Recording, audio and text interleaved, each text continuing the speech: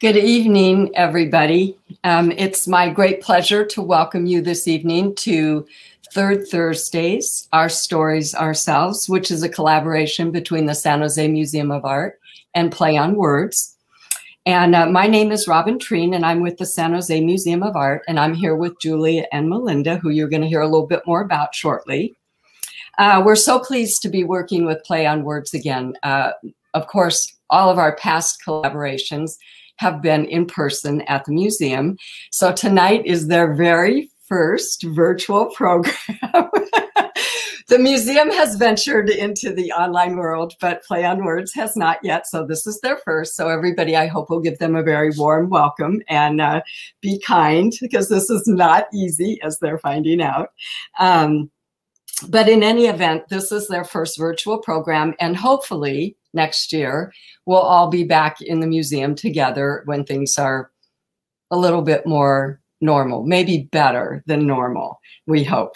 So, but in the meantime, I did want to let everybody know that the museum is currently reopened, although not fully, but we are reopened Friday, Saturday, and Sunday from 11 to 5. So we have some wonderful new exhibitions we hope that you will come and see. And as the San Jose and everybody begins to reopen a little bit, other events are slowly coming back to the downtown area as well. So I'm sure everybody's heard that San Jose Jazz's Summerfest will be happening again this year, a smaller version, but we're very happy to be hosting one of their stages, and that will be on August 13th, 14th, and 15th. So I hope everybody will look for that coming up as well.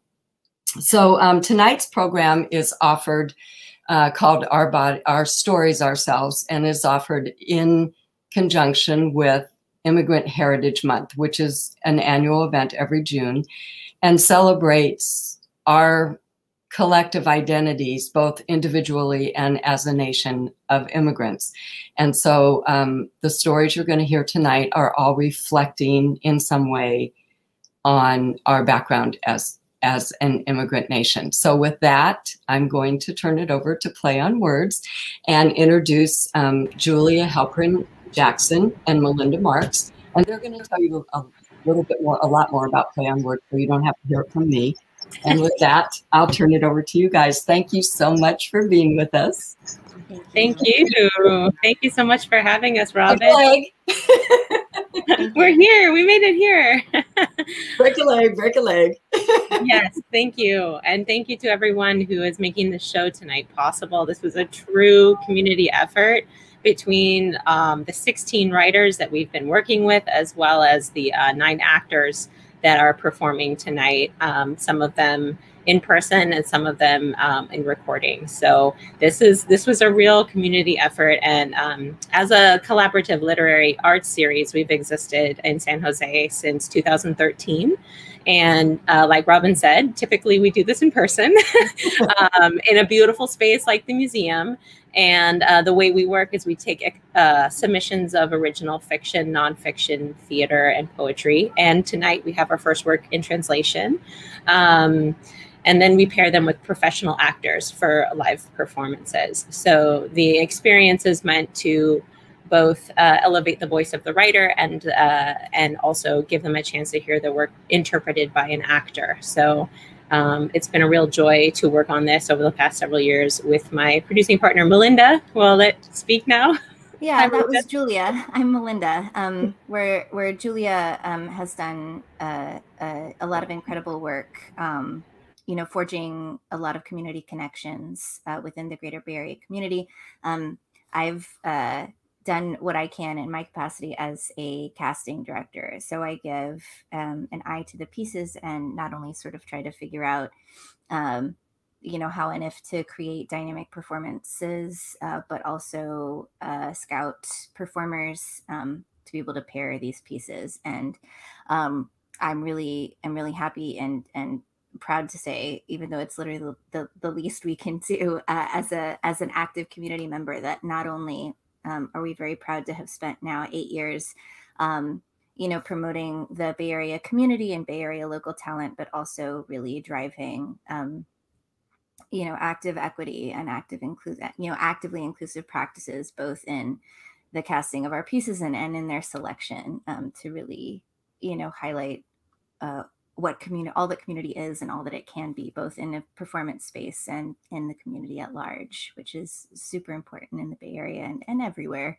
And so we have some pieces today. The theme for the show, in conjunction with the museum, is immigrant heritage. We have, among others, many dynamic pieces, an excerpt from Cheney Kwok's new memoir, The Passenger, which details his experience on a sinking cruise ship in 2019. We have Camilo Garzon's tribute to the late Sean Monterrosa, who was killed by the Vallejo PD not long after the death of George Floyd. We have other stories representing Pakistan, England, Korea, Japan, Iran, Mexico, more. And we'll cap off tonight with an original TED Talk by our youngest contributor ever, Kai Katayama, who narrates his own personal experience about his Korean and Japanese ancestry and what it's been like for him to be an Asian American kid during this experience with the COVID-19 pandemic. So it's going to be a really dynamic and meaningful show tonight. So yeah, and before we jump in, I just want to say thank you again to the museum, to Robin and her team for making this possible. And we hope you enjoyed the show. We will be taking a brief 5-minute intermission after the first act, and you'll see a little countdown ticker on the screen. So that's when you can take a potty break. So hang in there, enjoy the show, and thank you so much, everyone, for making this possible. Thank you. All right. Without further ado, we're going to start off with our first piece. So I'm going to, we're going to begin with a performance by Muesli.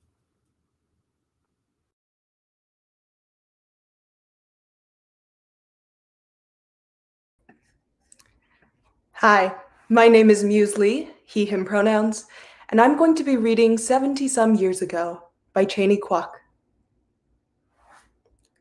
Sometime around 1948, my father, aged 6 or 7, was in the midst of his own maritime disaster in the making. He was somewhere in the small but unpredictable pocket of the Pacific Ocean between Korea and Japan. He was heading to the homeland he'd never seen. At the end of World War II, my family was among the 2.4 million ethnic Koreans living in Japan. Some were bright-eyed university students, some enthusiastic colonial collaborators, others laborers, conscripted during the 3 decades of Japanese occupation of Korea.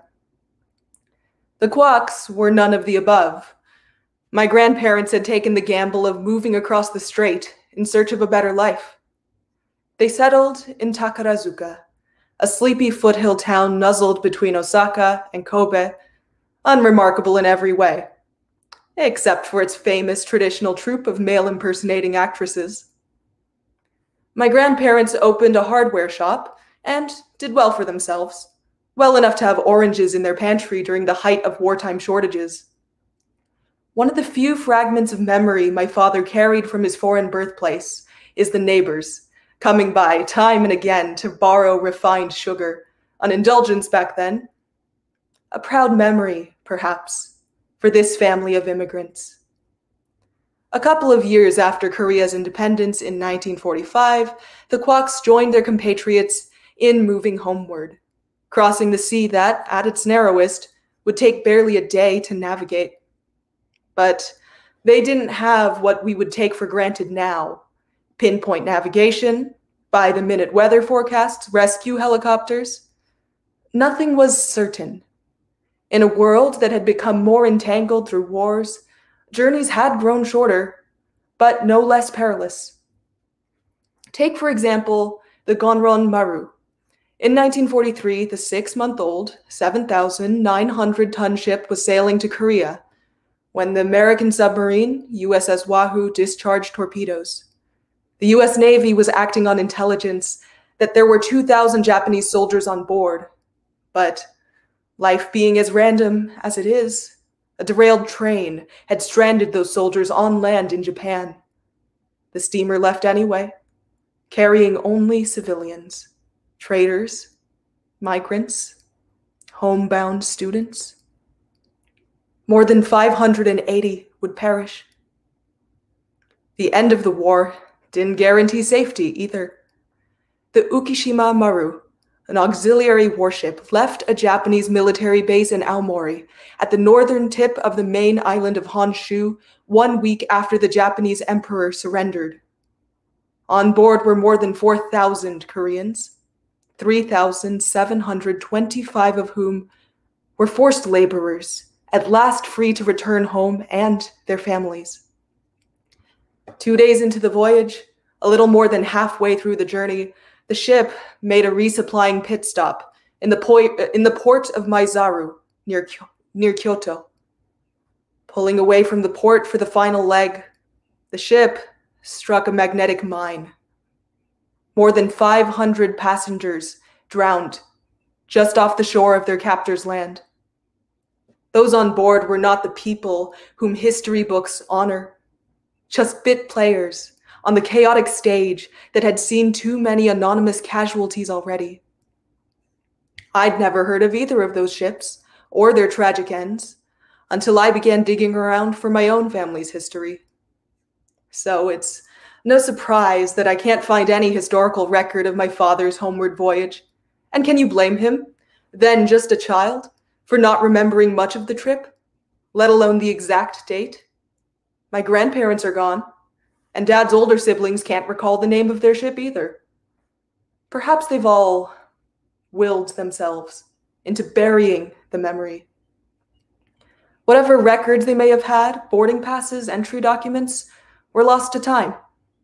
But when I look at that map of Japan, it sends chills down my spine to see that you can draw a straight line north from Takarazuka, where my family lived, to the port of Maizaru, where the mine explosion drowned hundreds of my compatriots.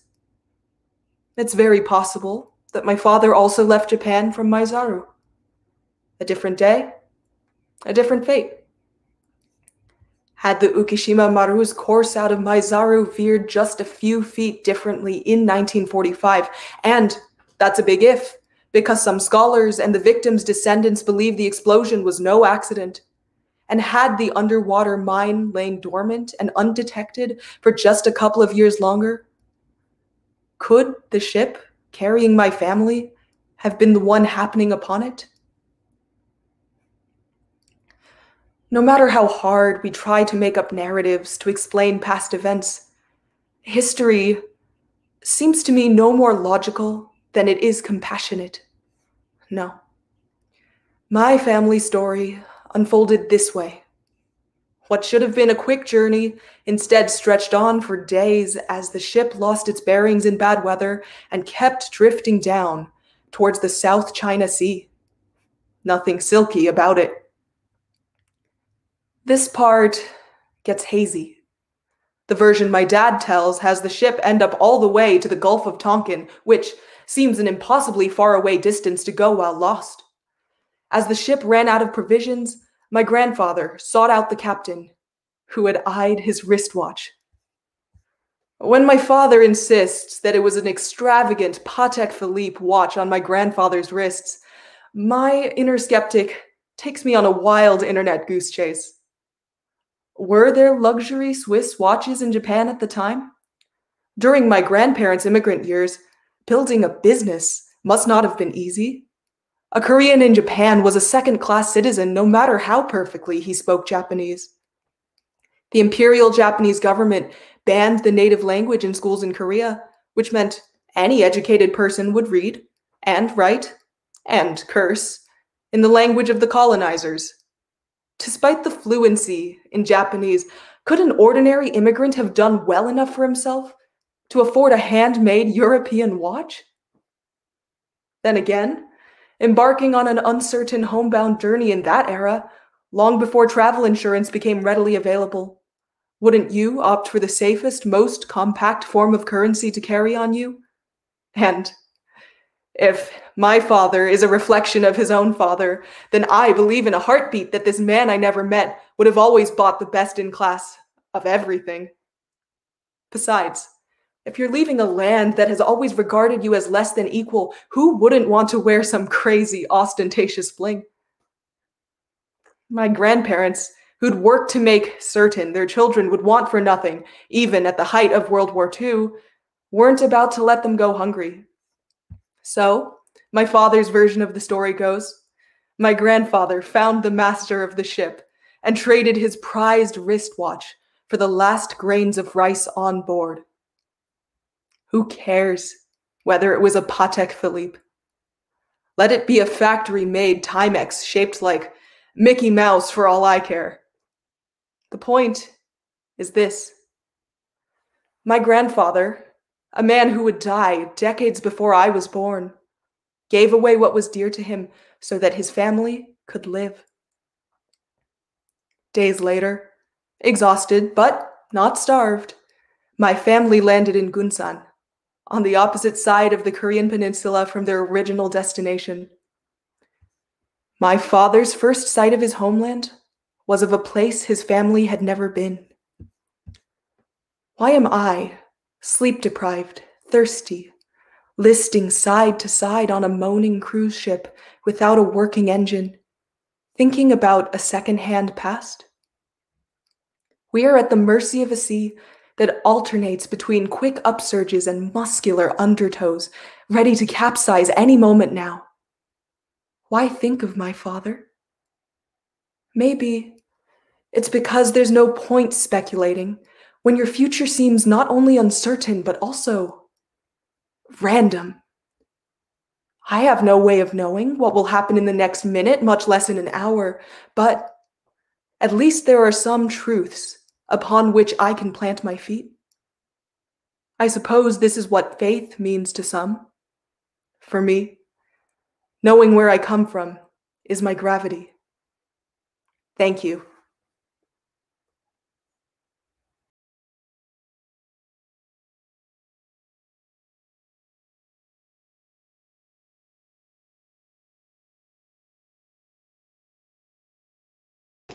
Our next piece is Yvette del Toro reading A Carpenter with a Hammer by Camilo Garzón. A Carpenter with a Hammer, dedicated to the memory of Sean Monterrosa. I will remember you, Sean Monterrosa. I will remember you for what you are, a carpenter. I will remember you for what you are, like me. Another Latino in the USA. Those who work, those who build, those who harvest, those who teach. Those who use tools mistaken as weapons by the Vallejo PD, who see us kneeling with a hammer protruding from our pockets, and with a lack of critical thinking, kill us, and justify it by describing us as potential looting suspects whom officers believed were carrying firearms. 5 shots through a windshield. All for what? We've heard this story before. It wasn't a firearm. Of course it wasn't a firearm. It was actually a 15-inch hammer. A hammer. The same hammer you used to build other people's houses, to build generational wealth. And on that day, to build a resistance. I will remember your hammer as a tool, because you knew, like I do too, that without the fire and brimstone endured by Black people, we wouldn't be here today. For it was their action that led to the Immigration Act, the Civil Rights Act, the Voting Rights Act. I'm glad you, Sean, also went to act. I will remember you for what you are. But the point is that you just are. I didn't know you. But I know you didn't deserve to die. A lover of reading. The guy who was always trying to get his best friend to read more.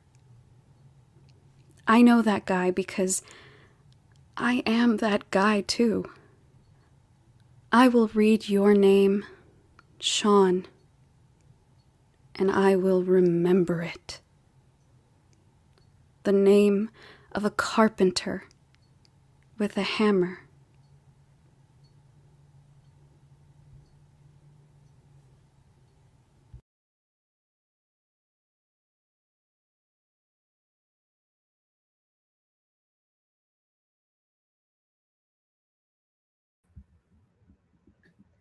Hi, my name is Francesca Loy, and this is Recipe for Hamburgers, 1985, by Keiko O'Leary.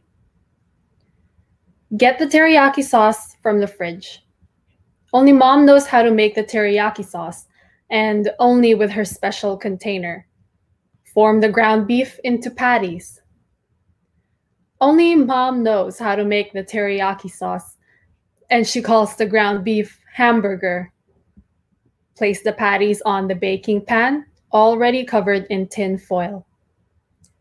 Mom calls the ground beef hamburger, and the teriyaki sauce has no sugar. All baking pans are already covered in tin foil. All meat is teriyaki, except for fish. The teriyaki sauce has no sugar. Mom grates ginger and garlic, pours sherry and shoyu. All meat is teriyaki, except for fish. Mom knows the proportions, measured by the container. Mom grates ginger and garlic, pours sherry and shoyu. Pour teriyaki sauce on the patties until it's enough. Mom knows the proportions, measured by the container. The kids from school eat hamburgers at McDonald's. Pour teriyaki sauce on the patties until it's enough. Bake the patties until they're done. The kids from school eat hamburgers at McDonald's. Remove from oven, serve with rice. Thank you.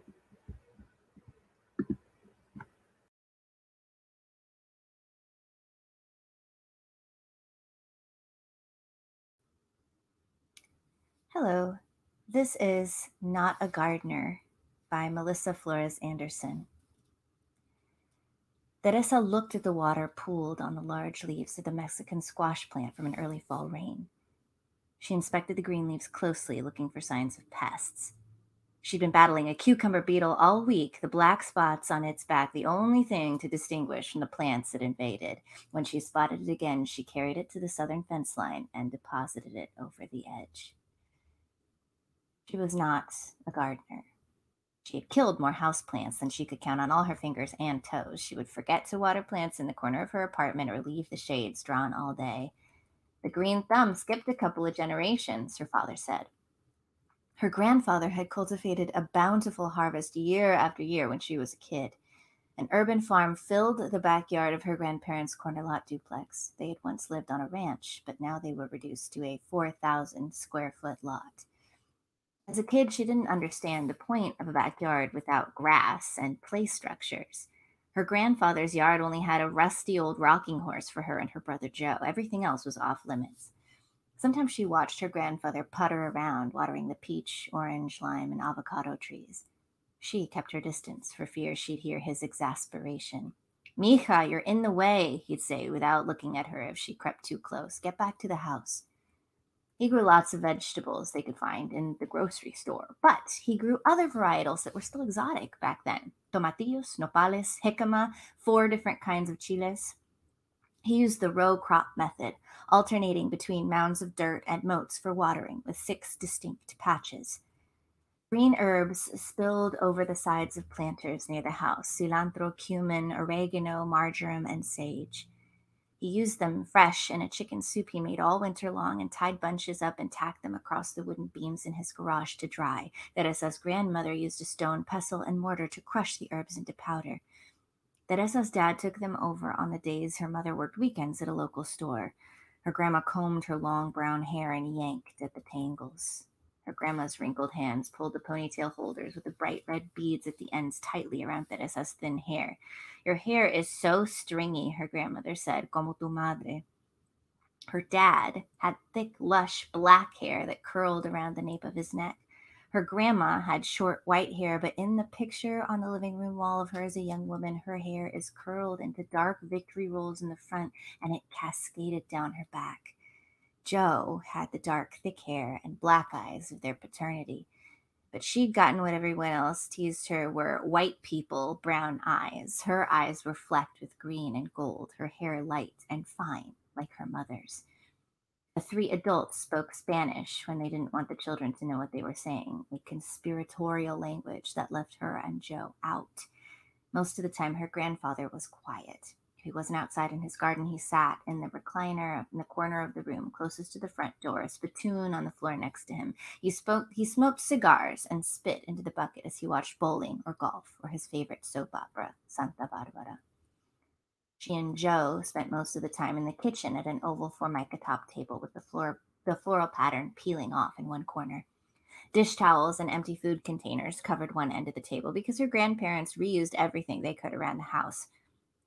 Her grandma filled their bellies with chicken soup or made cheese quesadillas.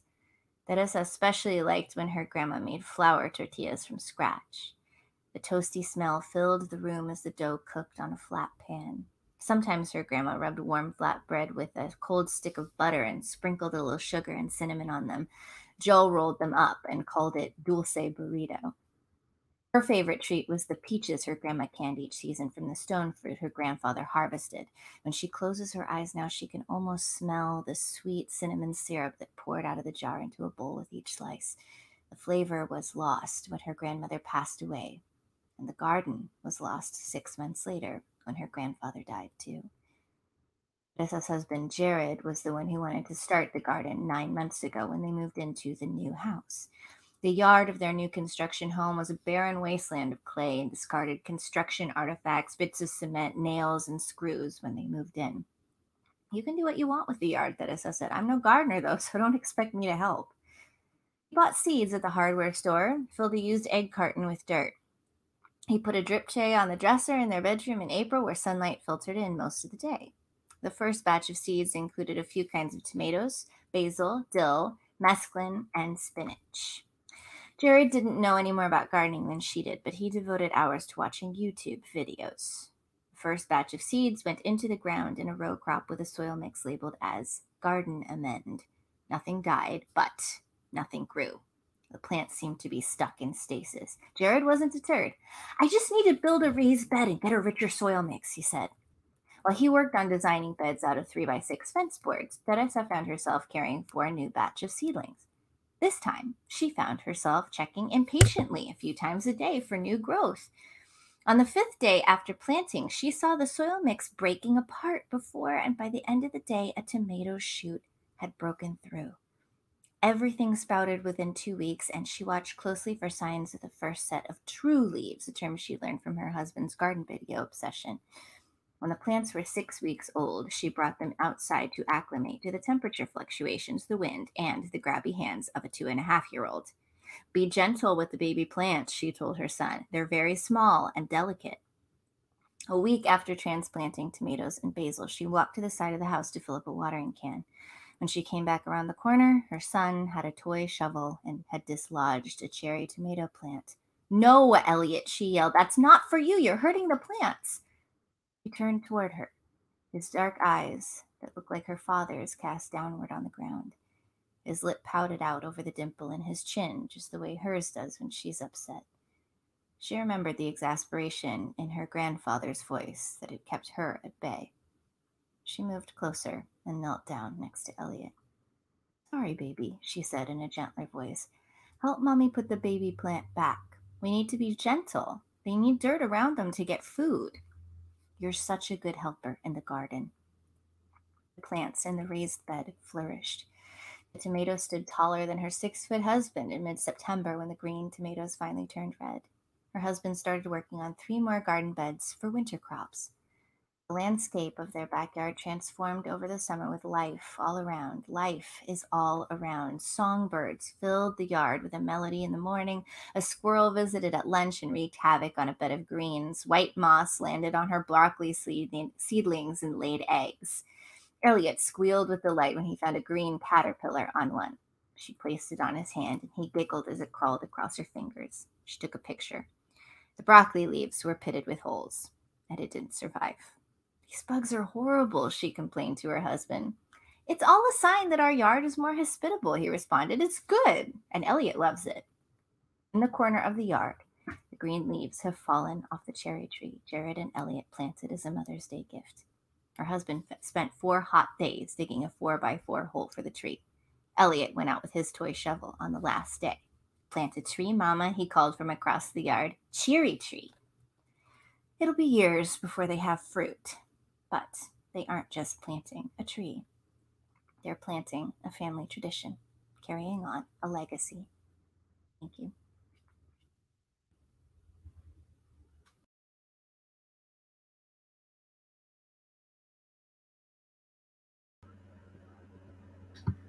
This is The Jar by Julian Parayano Stoll.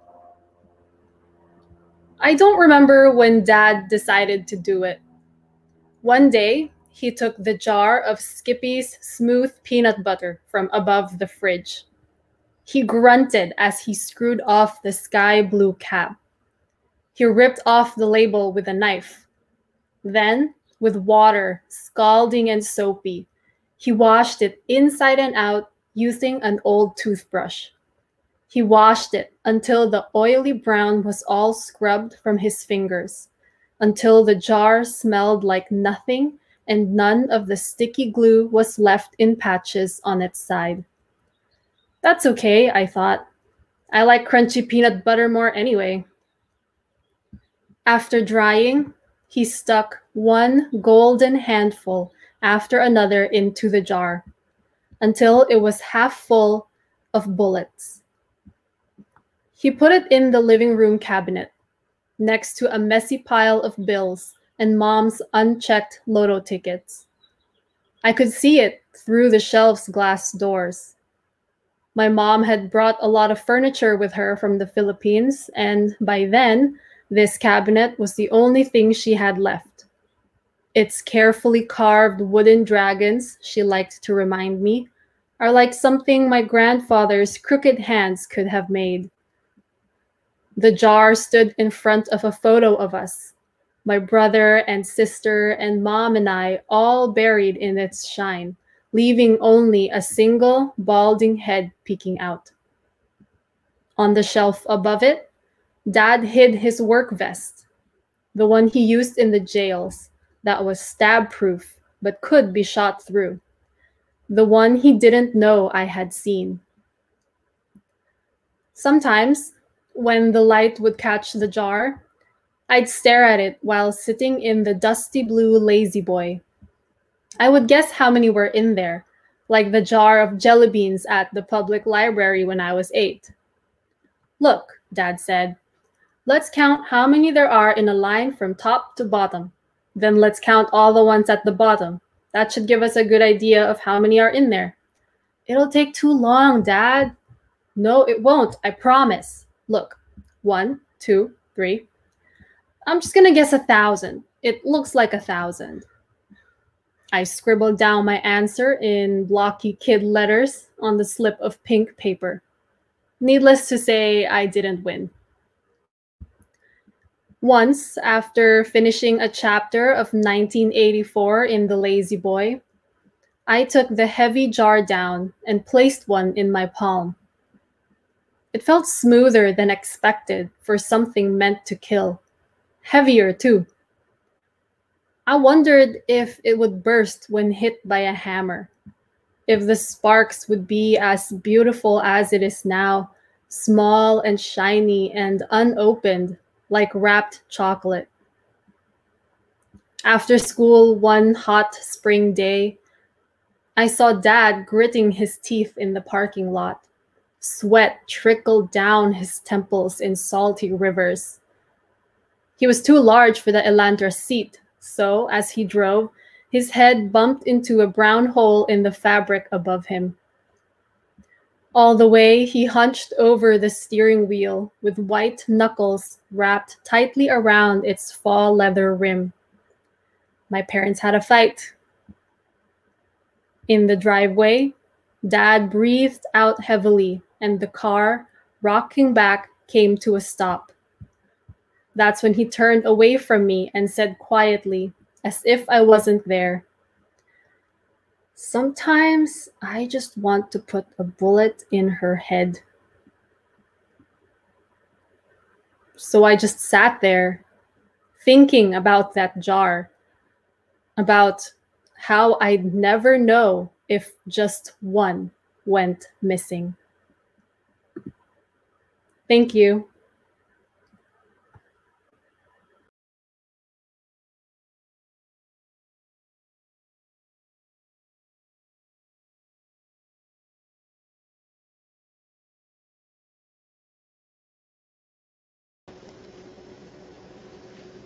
Our next piece is read by Gaz Jamil, titled Self-Portrait by Selma Tufail.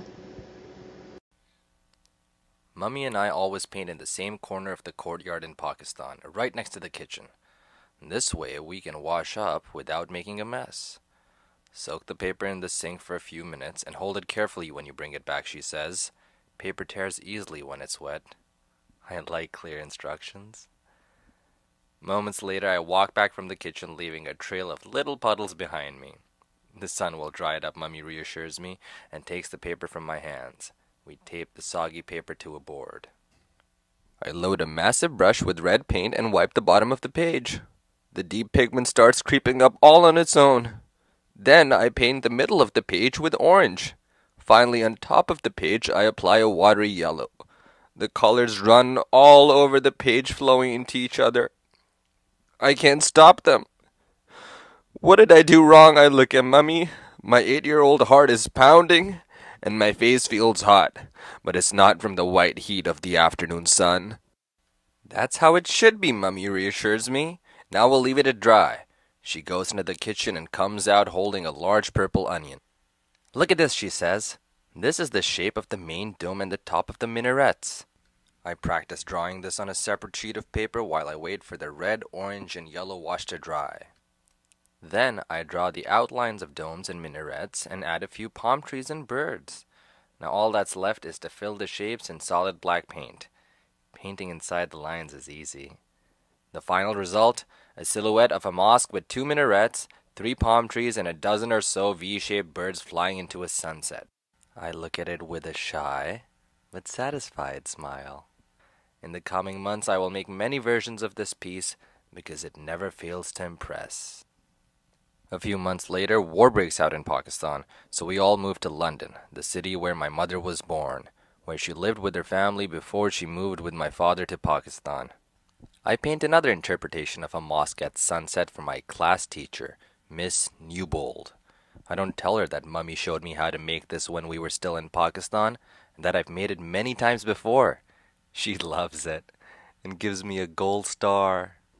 The enormous arched windows of my new school, Mortlake Church of England Primary School, are meant to let sunlight in.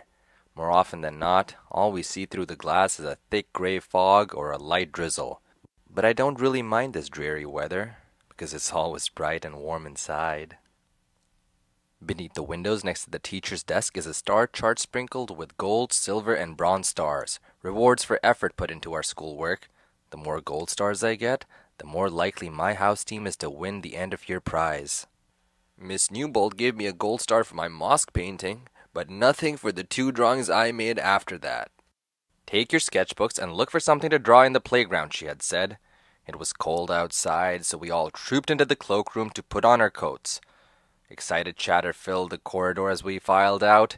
Everyone found something to draw almost immediately. Holly bushes, red berries, daffodils, and some lucky ones found ladybirds. I was the only one still wandering around undecided. And then I found it, my subject. My drawing was as perfect as a photo. I thought it deserved a gold star, but I would have been happy with a bronze one too. Maybe if I'd explained how precise the placement of every single brick was in my drawing of the red brick wall of the dining hall, Miss Newbold might have reconsidered. But I didn't, so she gave me nothing. My other drawing, a self-portrait, doesn't have a star either. But I'm not surprised. That one shouldn't even be on display. I look up at me stuck on the wall with all the other self-portraits. The black and brown crayons I use for my short wavy hair and my dark round eyes are perfect. I like how I drew my small nose and smiling mouth. That was easy. The challenge, though, was the color of my skin.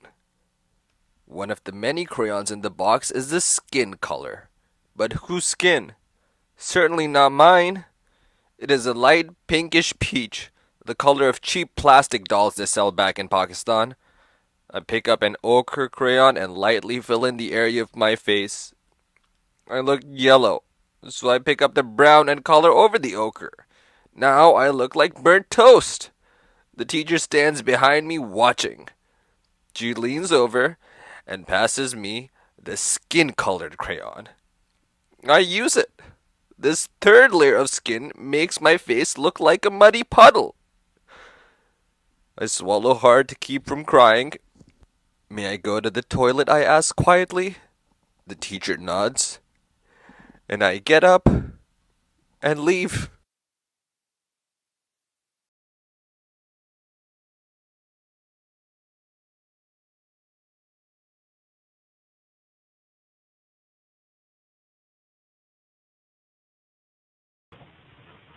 Okay.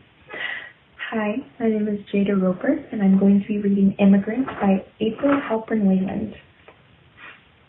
It's timing. Do I take this dress? Is it just a rag?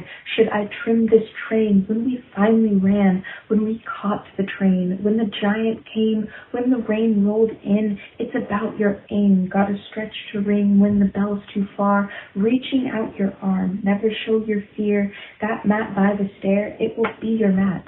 Says so on the tag, oh that's just a rat. Hurry, do not drag, come on give a grin. Don't you see your flag? Rest. We're finally in. Thank you.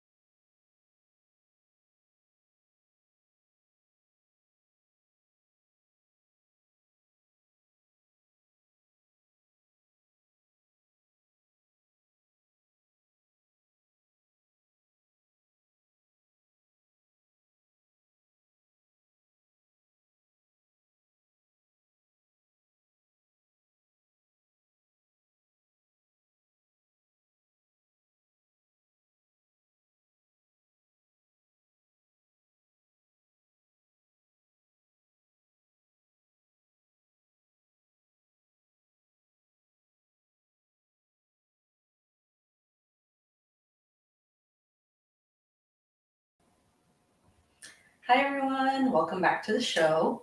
My name is Tanya Udishu and I am going to be reading my own poem, Eggs. Eggs are delicious. Eggs contain nutrients. Eggs have good fat, protein, and vitamins. Eggs scare me sometimes. Since September 11th, it's hard to like eggs without thinking about how different I am as an Iranian Assyrian. It was a group of white kids. I knew them from high school. They were the jocks from respectable families. They were popular and perfectly white. They were the ideal sons meant to conquer the world. It was 2 a.m. There was no wind. The stillness outside comforted me as I slept in my bed. Then, eggs. I heard 4 eggs. They were throwing them. They aimed at our door.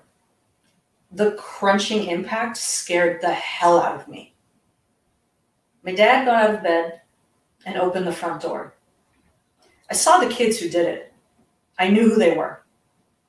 My dad chased them. I could hear Assyrian curse words. I didn't realize how fast my dad could run.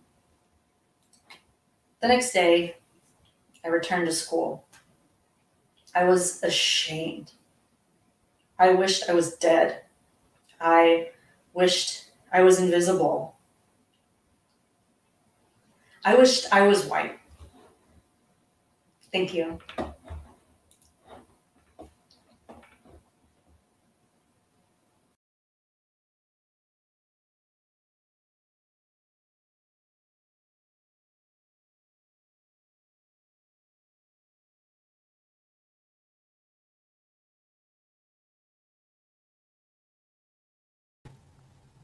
How He Made It Across by Patty Somlo.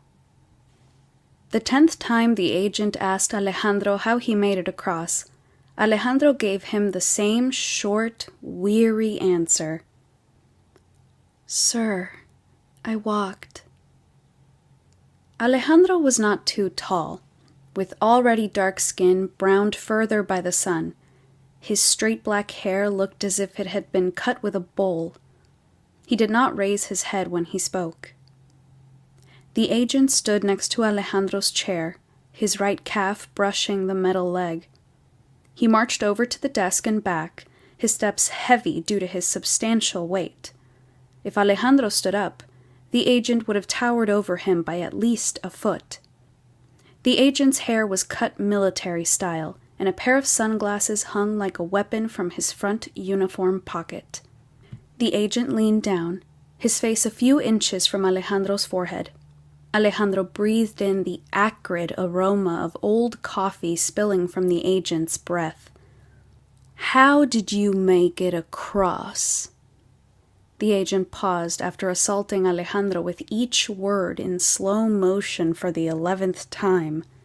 Alejandro hadn't eaten for over 24 hours. His head ached and his stomach had grown sour. His mother had taught him to always tell the truth, but the truth didn't appear to be what the agent wanted. I walked across, sir, Alejandro repeated for the 11th time. If the agent had known the entire truth, he would have needed to step outside, spit violently into the street, then stomp to the corner, yank open the heavy wooden door leading into Jake's bar, barely allowing his eyes to adjust before blindly making his way over to the bar and demanding a double Jack Daniels on the rocks. What the agent didn't know was that Alejandro Murguia Lopez had left his village in the south of Mexico, close to the Guatemalan border, on a Monday, before the sun had come up.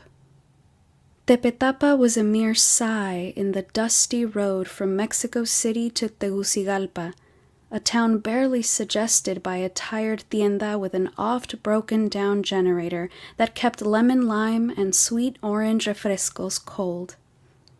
Yet on a morning that was still cool and dark, Alejandro felt as if he were leaving more than a shrug of earth behind. He understood that he was also abandoning his life. The distance was unfathomable. Being a simple man who believed in God, the Virgin Mary, and the spirits of the corn, rain, moon, and sun, Alejandro hadn't bothered to discover how far America was from Tepetapa. Funny thing, Alejandro didn't know what America looked like, so how would he know once he arrived? He carried a few cold tortillas, a cup full of beans, and another of rice, and a jar filled with water. On his feet, he wore a pair of Nike knockoffs a distant cousin had brought back from Tijuana. By the fourth day of walking, Alejandro had lost track of time. He walked in the daylight and continued to walk at night. When he couldn't walk any more, he lay down to rest in doorways and under bridges and once in an abandoned car. The agent's head hurt, from his temples to a spot in the back above his neck. This job is getting to me. That's what he said to his girl, Maria, at the bar last night, every time she begged him to dance. He'd planned to stick to Coors, since he needed to get up for work at 5. But all the damn beer did was fill him up. That's why he started in on dark, sweet, 100-proof rum. They'd finished the new fence and couldn't understand how these cockroaches were still getting across. Computers, cameras, night vision equipment, and stuff the agent was still learning to operate were designed to alert the agents if anyone tried to cut a hole. The cameras were set to take a photograph and trip an alarm the second an illegal tried to get across. So, how did the fucker do it? The agent sure wanted to know. His head was pounding something awful. He'd already taken enough painkillers to put a man out. "You walked?" the agent said, his right hand clutching the back of the chair where the little Mexican sat. "Yes, sir," Alejandro whispered. "What did you say?" "I walked, sir," Alejandro replied more loudly now. Alejandro had grown dizzy as the last day wore on. Luckily, he was still headed in the right direction. The poor man wouldn't have known if he'd gotten turned around. He had dreamed of coming to America for even longer than he could remember. His desire to reach the place had become the engine moving him forward as the power in his legs was wearing out. "What I'm trying to figure out is how'd you get past the fence?" The agent had pulled a wooden toothpick from his pocket and began to use it to clean the spaces between his top front teeth. "I don't understand," Alejandro said, ashamed that his English was so poor. "La frontera," the agent shouted, the Spanish words carrying the twang of South Texas. "Como te vas atrás?" The agent mumbled under his breath without waiting for Alejandro's response. "How the fuck did you do it?" Alejandro shuffled his feet and tried to calm the beating of his heart.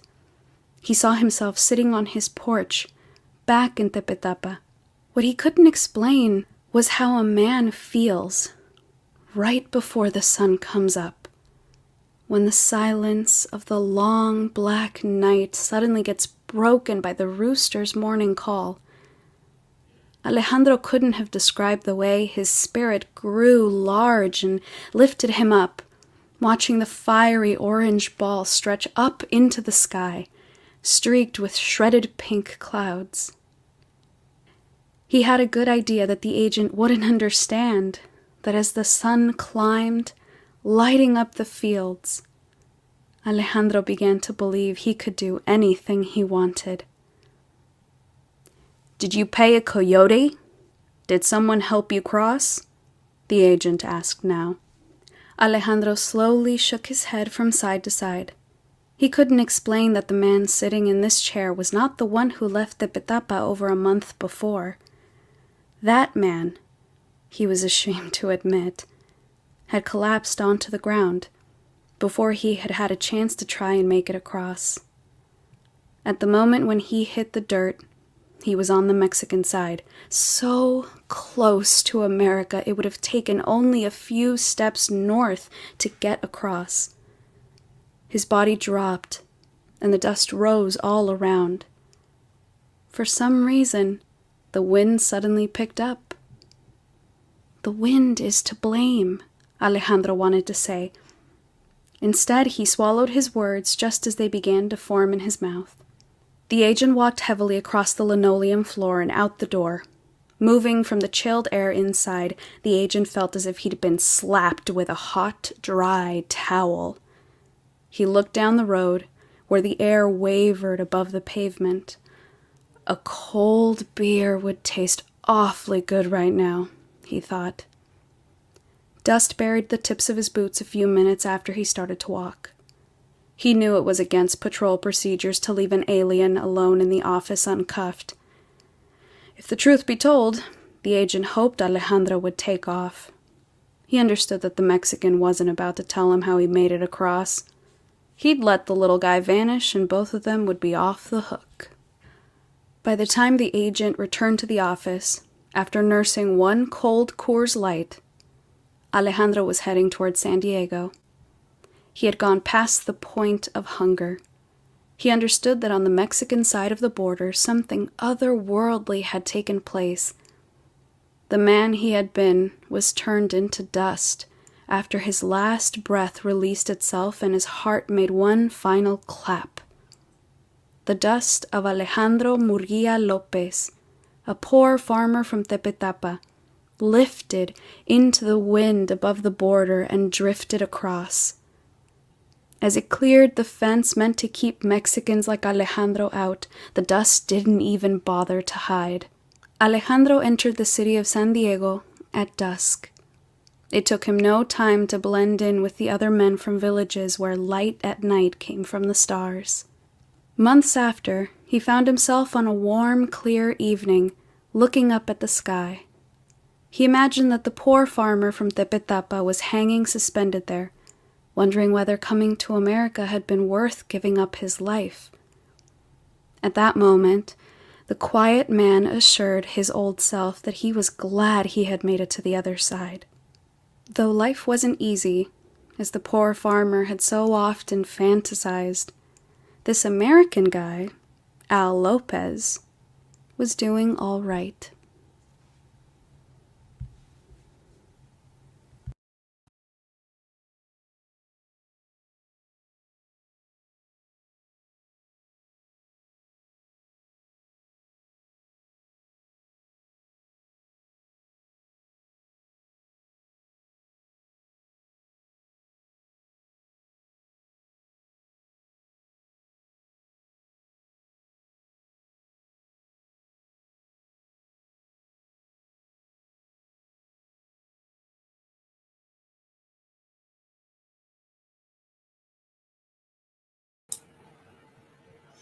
Julia, you're muted.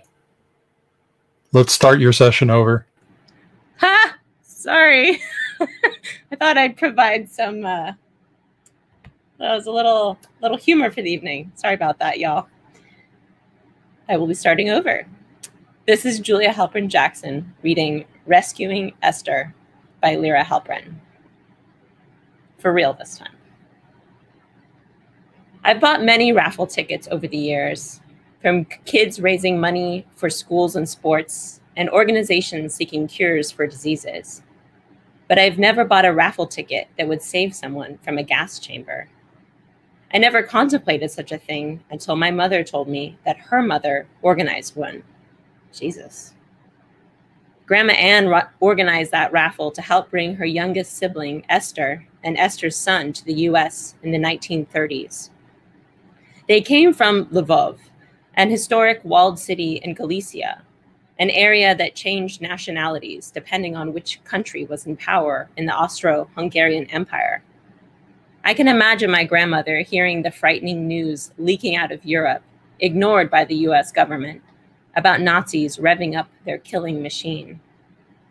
In addition to the literal pennies Grandma Ann managed to save from the grocery money, her peddler husband Julius gave her for food. She hoped the raffle, maybe for a handmade dress or delicious baked goods, would raise enough money to bring her sister and nephew to America. I have visions of my preteen mother in her Cleveland neighborhood, knocking on doors, standing back, hoping no one was home.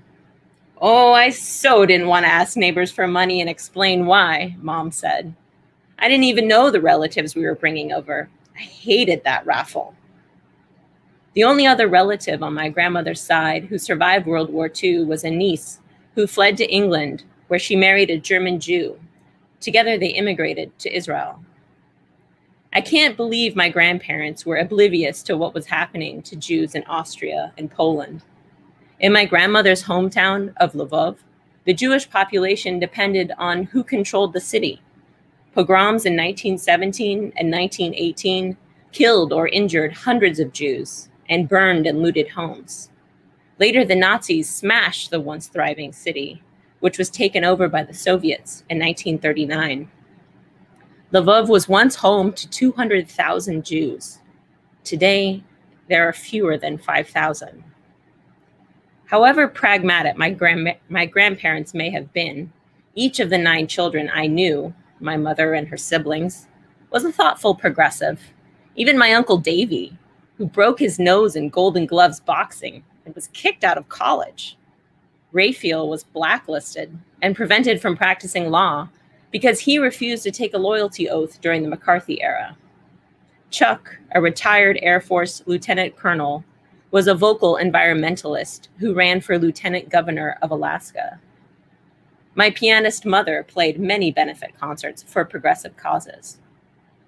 Unlike the Black and brown communities of our country who experience racism and bigotry on a daily basis, many American Jews have white skin that protects us. But it's still surprising to me when people scrutinize Jewish-sounding last names or Semitic facial features. People still occasionally say to me, "You don't look Jewish," which feels both like a backhanded compliment and a warning. By the time I was in junior high school, I understood that hard work or money won't protect anyone all the time. Most American Jews my age experienced some anti-Semitism, from redline neighborhoods where we, like Blacks, Latinos, and Asians, weren't welcome, to the invisible social ostracism of country clubs that wouldn't let us swim, play golf, or eat. My own children were denied play dates at a school friend's house because we weren't Christian. When I worked at the beach club in Santa Monica, the manager looked me in the eye and proudly announced that they had no Jewish members. She didn't know her staff very well. In addition to fear about what might happen after the Auschwitz ovens cooled, these incidents fueled my desire to help others who have been made to feel that they don't belong. When we heard about children being imprisoned in cages along the US-Mexico border, my friends and I protested it in front of our county courthouse and on the lawn of California's state capitol.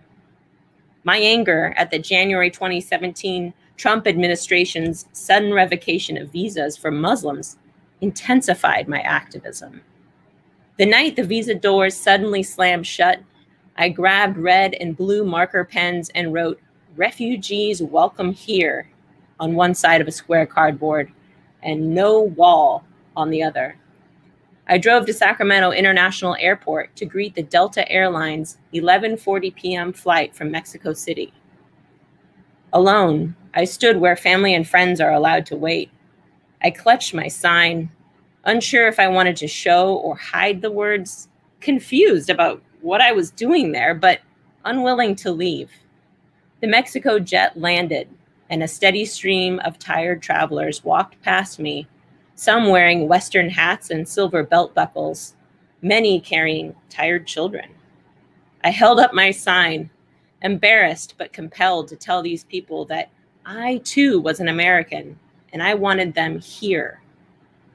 After most of the passengers were on the down escalator to the baggage carousels, a dark-haired young woman came up to me and hesitantly said, "I was so happy to see your sign. Thank you." I smiled, as relieved as she appeared to be. No more passengers were disembarking. We stood there, looking at each other, a message passing between us. Who helped you get here? And I wondered, did they have a raffle? Thank you.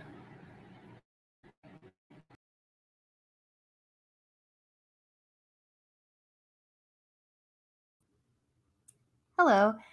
The next story is Migration to Immigration, or To Immigrate or Not to Immigrate? That is the question, by Benjamin Duarte. I am an immigrant, sort of, I say to myself. And please know right at the start that I did not face the hardships of most modern day immigrants. I was born in Esqueda, Sonora, Mexico, and I lived as a Mexican citizen until I was 10 years old, when my Texas-born mother registered me as a citizen of the U.S. born abroad. I was asked by the consular officer in Douglas, Arizona, if I was now renouncing my Mexican citizenship. I said, yes. I was fully insulated in the Mexican culture, language, customs, history, folklore. Yet, I was also familiar with some aspects of life in the United States. My mother was raised in Bisbee, Arizona, where my grandma lived until her death in 1946. Thus, I was exposed to this part of the United States when, between the ages of 4 and 6, I visited grandma several times.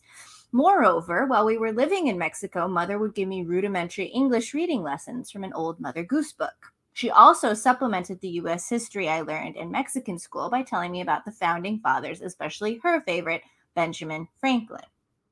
So, how did I get to be a 10-year-old renouncing Mexican citizenship in Douglas, Arizona? Just the fates having fun. During her senior year at Bisbee High, Mom gave in to her romantic self and took off to Mexico with a smooth talker 21 years her senior, my dad. He was a Mexican national working at the local copper mine. A couple years later, they settled in Esqueda, a little village about 45 miles south of the U.S. border, and started a family. Life got tough in Esqueda. My father left us when I was 4 years old, and some months later, my older brother, who at 16 had become our main breadwinner, had to leave town under stressful circumstances.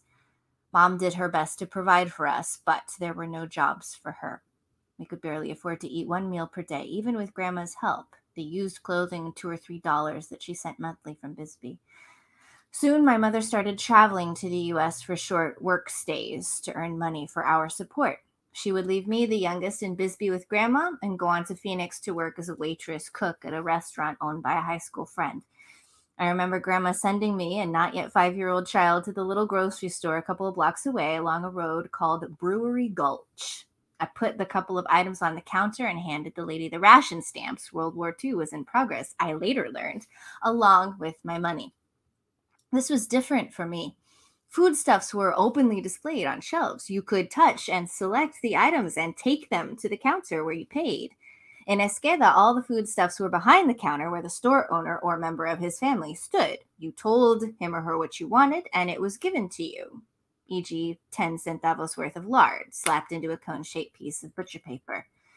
And at Grandma's, the toilet was inside the house, a bathroom instead of an outhouse. The water tank was overhead, and you flushed by pulling a chain with a little wooden bell-shaped knob at the end. Water flushed the waste away from that impossibly white bowl, and you were not subject to a permanent malodorous ambiance. Better living conditions, and yet I looked forward to returning to the village where my siblings and humble dwelling waited, where I felt I belonged. Stuck in a meager existence, we could only foresee a meager future. Food was scarce. We were now living with a woman who had 3 children of her own and eked out a living by doing laundry for the wealthier people in the village. Most of the folks in Esqueda were poor, but they were also kind-hearted. In 1946, with my grandmother's help no longer available, conditions forced my mother's hand, and we moved north to the border town of Agua Prieta, now called AP by the hip rich Mexicans there. I was enrolled in school, and my mother got a job in a maternity dress factory in Douglas, Arizona. Our living conditions had improved. Mom walked the distance from our place in Agua Prieta to and from her work, about 14 miles total. The customs officer soon got used to her daily crossing. Seated on his stool by the walkway, he would say a friendly, "Good morning," and she walked by and said, "U.S. citizen." By early 1950, my siblings had left Mom's side and authority. The convenience of earning dollars and spending pesos, almost 2 pesos per dollar, no longer seemed to outweigh the freezing winter and sizzling summer walks to and from work. Our living quarters consisted of 2 small rooms with no indoor plumbing or kitchen facilities, no electricity. We had a kerosene heater for winter, gets down to 9 degrees Fahrenheit in that part of the Sonora Desert, and counted ourselves lucky that the outhouse, a solid shack with a 2-hole seat, was right outside our apartment. My mom, a good worker, wanted to be closer to her workplace. Mainly, though, she wanted to be somewhere where I would have a chance at a good future. So she decided to repatriate herself. She registered me as a U.S. citizen, and we moved to Douglas, Arizona. Even for a 10-year-old, there were opportunities here not to be found south of the border. I started selling the Douglas Dispatch, 5 cents for the latest news. Then I became a shoe shine boy. I could go into regular bars as well as the Tony one in the Gadsden Hotel. Shoe shine boy paid better than newsboy, and I helped with the household expenses. When I enrolled in school, a very nice lady teacher walked me from the kindergarten room to which I'd been assigned to the other classrooms to determine my grade placement. A reading of the classroom text, 1 or 2 pages, and on to the next grade we would go. By noon, I'd been promoted to 4th grade. No bilingual teachers then, just good Anglo humans doing right. The teachers in the U.S. were as capable and dedicated as the ones in Mexico. So what was different that impressed me? There was something very orderly about this new country to which I now belonged.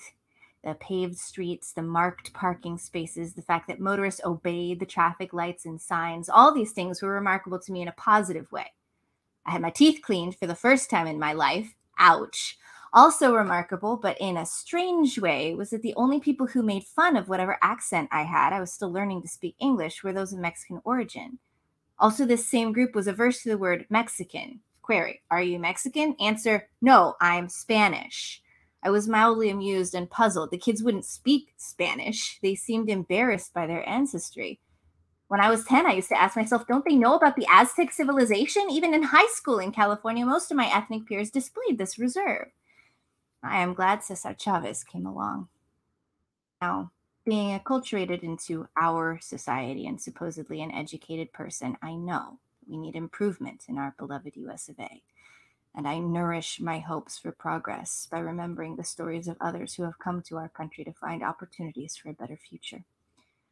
Over a couple of beers in a Willow Glen bar, my friend Julio related how he had come from Jalisco when he was 15 years old in a bus with a group of women going to Tijuana to work as prostitutes. He told me how they had adopted him and helped him along. By the time I met him, he had his own landscaping business in the Santa Clara Valley and was, in the 70s, paying his undocumented employees $18 per hour. His parents and siblings were still in Mexico. He had bought them the land on which they lived and grew crops. He loved and praised this country as most who came here looking for a better life do. Yes, immigration is not a new thing. Think of those shaggy-looking humans crossing the frozen Bering Strait and venturing out onto the American continent.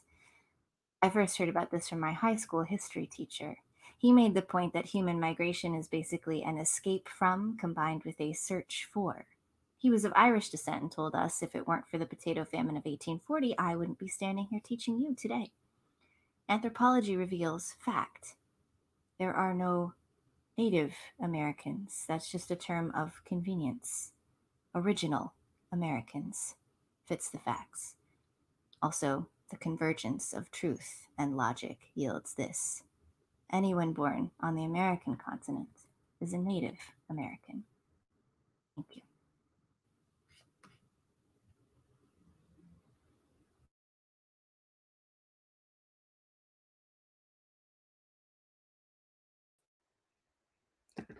I will be reading Immigrant Dreams by Marianne Schoen. Last night, I had a dream. I was in Korea. I was walking down a busy street to meet someone. It was summertime, and the air was thick and heavy. I was in a hurry and trying to walk quickly as someone can walk in a dream. Thinking back to that dream, there was nothing about my surroundings that was like anything I remember about Korea. Nothing that I can pinpoint, no special landmark that indicated I was in Korea. I just knew. I occasionally have dreams like this. I'm either speaking to someone in Korean, or I'm sleeping on the floor of my grandmother's house, or I'm eating tteokbokki, spicy rice cakes, at a street vendor's stand, or I just know it. It's funny to me that I would dream of a place I have no actual memories. My family immigrated to the United States when I was 18 months old. The day we left, I was with my mother and father, my twin sister, and my cousins, who were 9 and 5 years old. My cousin's father had left them a year prior, and my mother, my aunt, was waiting for them in the US. Of course, I was too young to have a memory of that day, but for some reason I do. The memory is foggy and jumbled like a dream. The way we are standing in a busy area of Gimpo Airport. It's humid and hazy inside. The air is thick and heavy. My 9-year-old cousin is carrying my sister on his back using a Korean-style baby wrap. At 9 years old, he is already given the responsibility of a much older child. My mother is carrying me and holding the hand of my 5-year-old cousin while my father is managing our luggage, boxes wrapped in large pieces of cloth. I've never even seen a photo of that day. This pseudo-memory was conjured from the stories that my family occasionally shares with one another. It's as if my mind, needing a mental image of my origin story, decided to dream up this memory on its own. Perhaps this is why immigrants are also called dreamers. My mother grew up along the coast in Masan, a small village that neighbors the larger city of Busan. When she was a young girl, she used to run out to the beach to pick off fresh mussels and sea squirt from the rocks and carry them back home for dinner.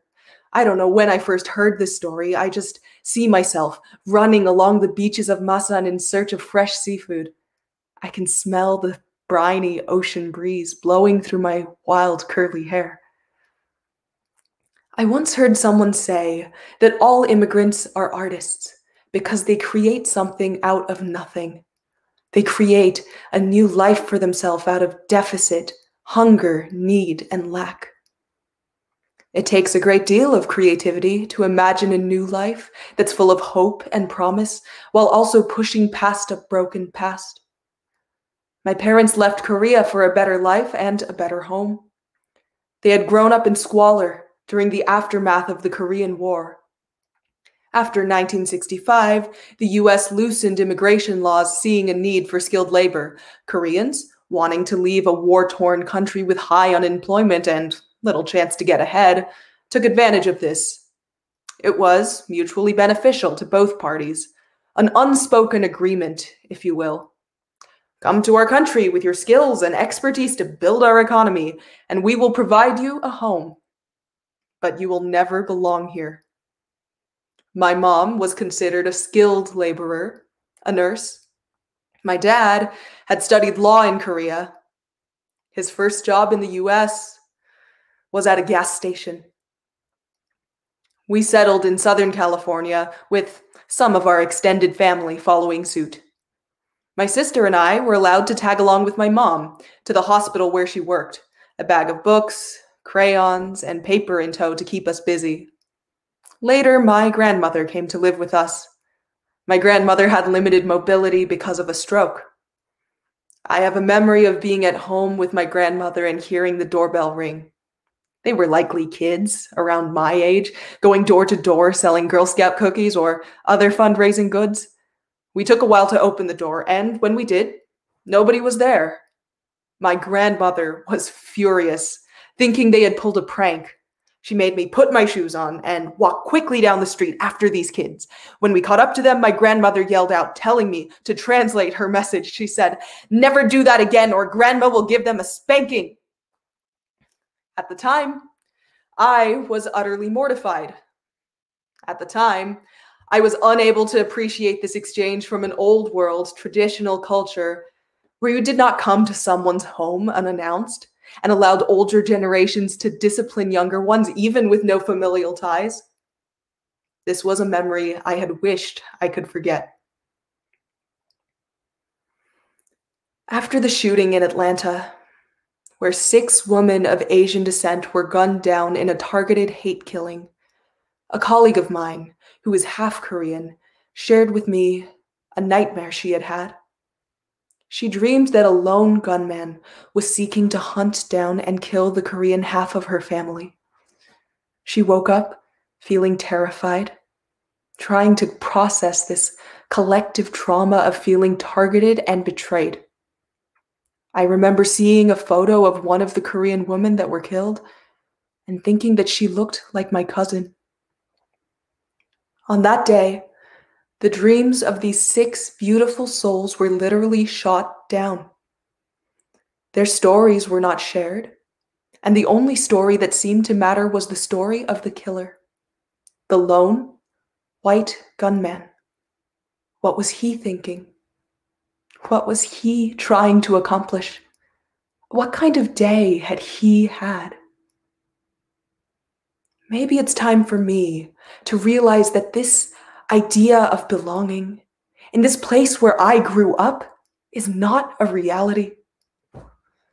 Maybe it's time for me to stop dreaming and wake up. Thank you.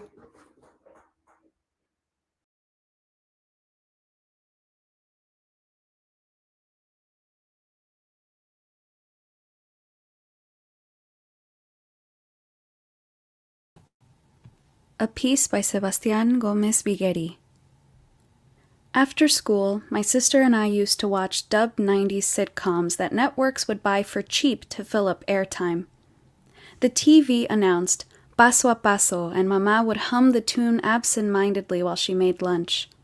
Full House came after, the big red letters overdub in English, but pronounced with a slight Spanish accent. The way houses and streets and people on the shows looked was as foreign as most of the jokes the characters landed with bad lip sync.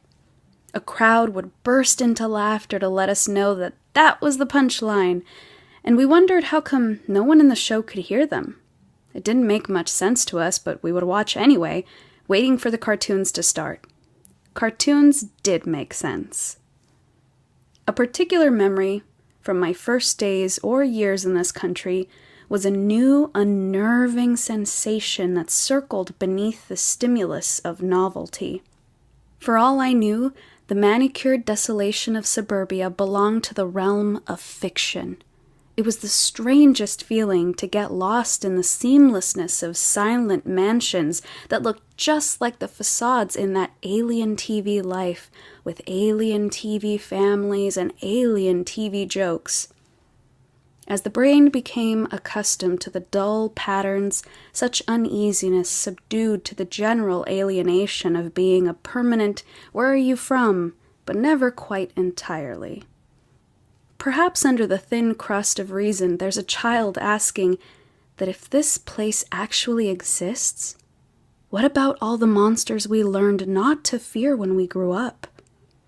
Although the sensation does not conform to the shape and weight of a doubt, but to a deep, cautionary vibration, the one that tells you something doesn't add up before you can do the math, that this is the spot where saber-tooths hunt. But as the map becomes the territory, the murmur quiets its voice. It's been a hell of a time now. I taught myself to U the O's, fizz the th's, and water down the R's. San Fernando, Los Gatos, San Jose. Love and fear made this place real, like the vaccine scar on my arm. Still sometimes, if I'm moving through a quiet square of the map shaded by yellow light, the warning will ring again, and my hairs will raise and my fingertips spark right as I turn around the corner, expecting the end of the sprawl and the laugh track. Trabajamos en la casa del Diablo Grande, que a veces baja de su habitación y se muestra como un capataz bien humorado. Las gruesas paredes de ladrillo se descascaran y exhiben sus tripas detrás del revoque de cal. La luz cálida del interior proyecta el enrejado del caserón colonial sobre el patio, queriendo atrapar a los obreros que afuera se mueven atareados. Nuestra cuadrilla de plomeros se encarga de reparar el intricado sistema de cañerías que serpentea a través del edificio. La irregularidad del diseño y las partes convierten la tarea en una cuestión de prueba y error para determinar dónde encaja cada pieza faltante. Mi colega y yo trabajamos en extender una sección a medida que otro equipo avanza haciendo exactamente lo contrario, apilando en el medio del patio las piezas de cañería que instalamos un momento antes. Mientras trabajamos, de arriba nos llega el eco de unos acordes torpes de guitarra, de mi guitarra. El Diablo Grande me la pidió prestada. Mi compañero dice, "You shouldn't have shown him your heart", con su acento de diablito de otra parte. Yo le digo que está bien, que después me la va a devolver. Pero yo sé que no. Ayer el Diablo Grande bajó y nos charló un rato. Me llamó aparte y me comentó lo satisfecho que estaba con mi desempeño. Me dijo que acá hay mucho trabajo y me ofreció contratarme para siempre. Le agradecí y le dije que lo iba a pensar. Mi compañero dice que es buena seguridad, un trabajo para siempre. Out there, amiguita, out there at the market, show them your worth. What a deal they could score. Show them your hands, your mother's smile. Proud bow, genuflect, and kiss the blue sky goodbye to buy the bread that you made. Crawl to bed, or pace, or dig a hole for your head. Hear your little friends say, "Hermana, I thought you were smart. You shouldn't have shown them your heart." And then whisper before they go, "Puff. You have nothing to lose but the war." Life on the moon sprawl wasn't easy. Anyone can tell you. For a start, indoor smoking was frowned upon, and the joint would go out the instant you climbed out the blank landscape. Stores were speckled over the harsh surface, and although at the time you could walk around the whole dumb ball in just a couple hours, now it takes longer. You know, everything gets bigger. Still, they were hard to find. Some were far at the bottom of the crater where you could see their neon signs telling you it was open. They never bothered to turn it off when it wasn't. I remember finding one under a big boulder. We could hear the jackpot ATM machine yelling from down below, but never managed to find a way in. Pets would bounce off orbit if they got too excited. Often we would use long sticks to hook back down a folk adrift whose belly wasn't full enough of wine to keep them anchored. That's why you can't find a single tree on the moon. We made sticks out of them to keep things in place. Moon sickness, I never got used to it. The sky was gorgeous, yes indeed, the tar abyss free of billboards. But not easy, anyone can tell you.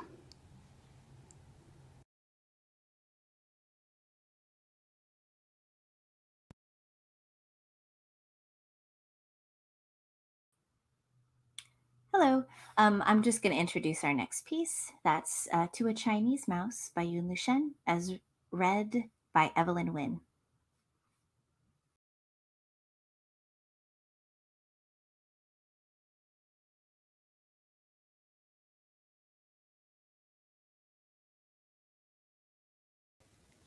To a Chinese Mouse, reading Robert Burns in the Year of the Rat.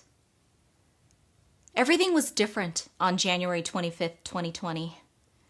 That evening, I gathered a group of 12 friends from Illinois, West Virginia, Wisconsin, Texas, Hawaii, China, Estonia, Ecuador, France, Germany, and the Maldives in my one-bedroom apartment just across the river from New York City.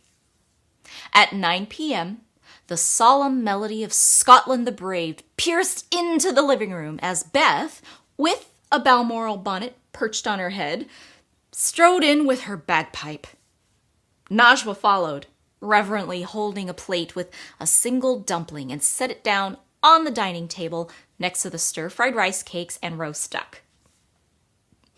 Laughter broke out across the room as Adrian waved a large chef's knife at the quivering dumpling and declared, "Fair for your honest sonsy face, great chieftain of the puddin' race." We were celebrating Gong Haggis Fat Choi, a mashup of my two favorite holidays, Chinese New Year on the cusp of January and February, and Burns Night on January 25th, Rabbi Burns' birthday. This year, the two holidays fell on the same day, a rare occurrence. Gong Hei Fat Choi is a Cantonese phrase meaning, "may you be prosperous," often repeated during Chinese New Year. Haggis is a Scottish delicacy comprising of sheep offal and oats in a sheep's stomach, always served at Burns Night, an annual event to celebrate the Scottish bard's life and work. The mashup was created by a Vancouver native aptly monikered Toddish McWong.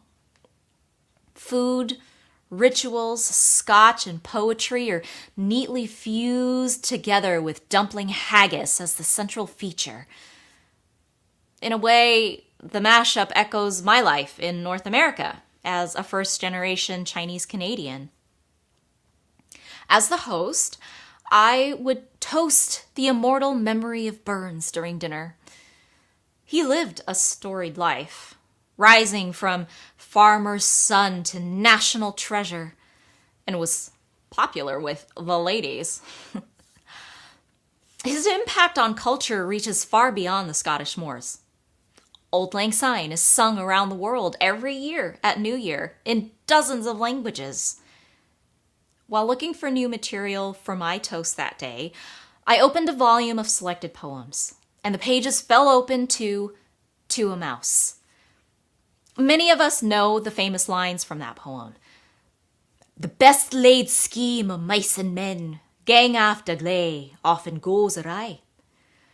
Perhaps made more familiar to American readers by John Steinbeck's Of Mice and Men. I'd never read the poem closely in its entirety. With all the archaic Scottish words, the initial read didn't register much meaning in my head. In true millennial fashion, I decided to Google a video recitation and learned that Burns had accidentally plowed through the nest of a mouse and had written the poem on the same day out of remorse. Suddenly the imagery in the poem came alive. The "wee timorous beastie" had "start away, say hasty" after the unfortunate incident, with its "wee bit hoosey and ruin," all with December's winds ensuing. Burns imagined that the mouse had thought to dwell cozy in its nest, but it is now turned out and must endure winter's sleety dribble. The imagery is captivating, but it is the modern-day themes that impress me. Man's dominion has broken nature's social union.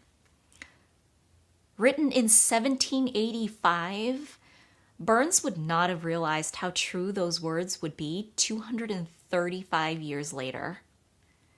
Man's dominion has turned up many a nest with our cruel cultures of desire and consumption. The last two stanzas floored me with their insight. "But Moosey, thou art no thy lane alone, in proving foresight may be in vain. The best laid schemes of mice and men gang after gley, and leave us naught but grief and pain for promised joy. Still, thou art blessed compared with me. The present only toucheth thee, but och, I backward cast my eye on prospects drear, and forward though I cannot see, I guess and fear. At this point, it struck me that this is the first day of the year of the rat, my zodiac sign. It suddenly felt like Burns was speaking across the centuries to me. Every 12 years mark a cycle in the Chinese zodiac. In the year of our zodiac sign, occurring at ages of approximate multiples of 12, we are told to expect some turbulence. At the end of my first cycle, I left China with my parents and moved to North America. At the end of the second, I finished grad school and moved to New York City. The last cycle in the city has brought career setbacks, heartaches, and an unexpected stroke. But also tremendous joy and growth. I feel especially fortunate to have the friends who helped me through it all. Life certainly hasn't unfolded the way I expected it to, though the unexpected has brought its own rewards. I saw veiled advice from Burns to only be touched by the present and to not guess and fear. Blissfully ignorant of the turbulence in the year ahead, I read the poem at the dinner on January 25th, complete with a toy mouse that scurries when you tug on the tail. People laughed, and several friends identified themselves also as rats. Looking out at this gathering of friends from around the world, I felt a deep connection to humanity across space and time. We danced, we drank Marsala chai, we sang Auld Lang Syne, and then we hugged goodbye. None of us imagined how things would change in the months to follow. We had heard of the virus in China at that time, yes, but no one anticipated the extent to which it would change our lives. How many well-laid schemes would go awry? How many people would be turned out, losing their livelihood or lives? No one foresaw the protests, wildfires, and political turmoil that would sweep across the country. As someone who loves to host dinner parties, social distancing for over a year has been a lonely experience. It's also hard to watch the country divided, unable or unwilling to find common ground. The distances that separate us, both physical and ideological, can feel vast. Yet I remain hopeful. Everything was different on January 25th, but at the same time, nothing is different. In January or in December, in 2020 or 1785. We are all fighting for the best version of our lives, and we've all experienced cycles of turbulence. The nature of cycles is that things always turn around if we make an effort to create change. Gong Haggis Fat Choi brought together Scottish and Chinese Canadians in Vancouver, two communities with a long history of racial tension. I believe we can find shared values in our humanity and collectively move forward. So let us not guess and fear. Let us do our best in the present. Reach out, extend a helping hand if you can. And in the moments of respite, we'll take a cup of kindness yet for Auld Lang Syne.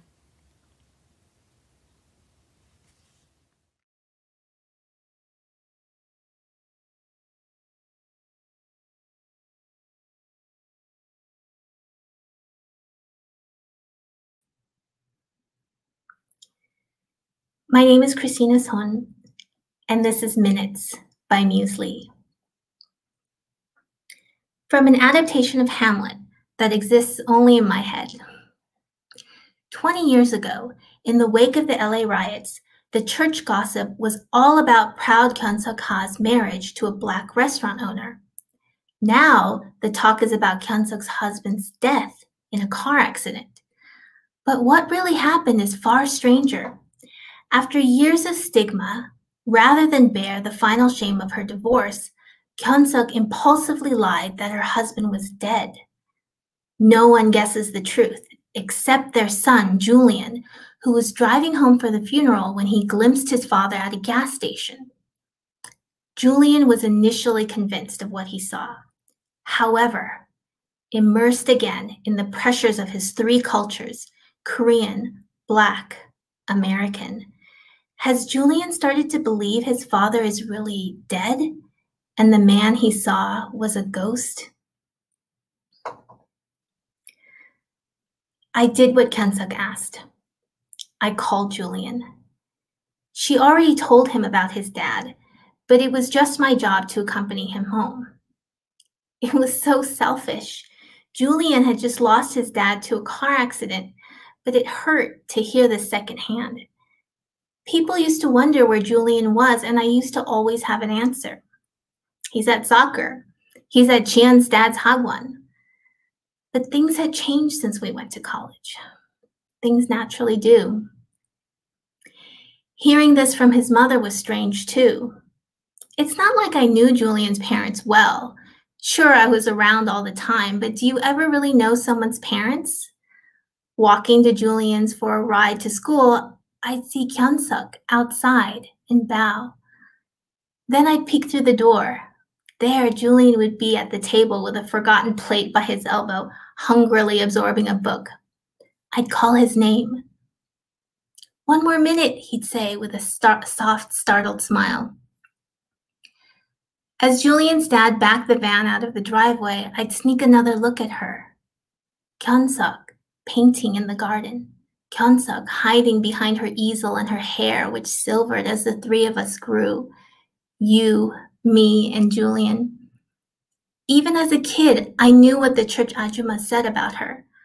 But whenever I finished a drawing I liked, I'd wonder what Kyung-suk would say. I was never brave enough to talk to her. I never had the courage you have, Jian. Anyway, the day came for Julian and I to drive the 14 hours to LA.